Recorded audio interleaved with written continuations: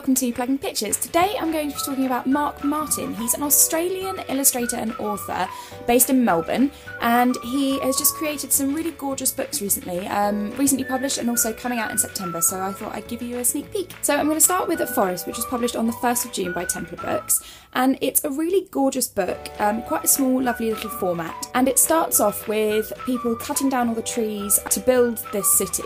It's got a really lovely ending and just gorgeous watercolour and illustrations all the way through. The message of The Forest is actually quite similar to The Promise, both completely different books but just quite a nice theme between the two. Next up is Marc's next book, which is published on the 1st of July by Templar Books, which is Max, joyful, fun and bright yellow.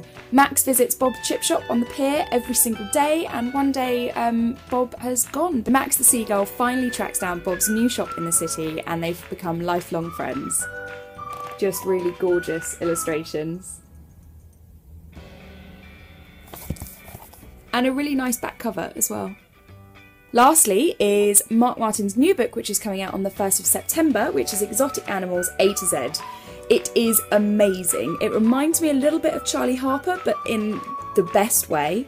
And I really like the fact that they've actually included the scientific names for the animals, because I think that's quite important. I think the flamingo, or Phoenicopterus Ruber, no idea if I've said that right, is definitely my favourite out of the whole book. Thanks for watching my latest vlog, I hope you enjoyed it, and do check out more of Marc's work. Thank you, bye! And check out these cool things that Templar sent me with the book. Got a magnifying glass and a little turtle to explore my own exotic animals.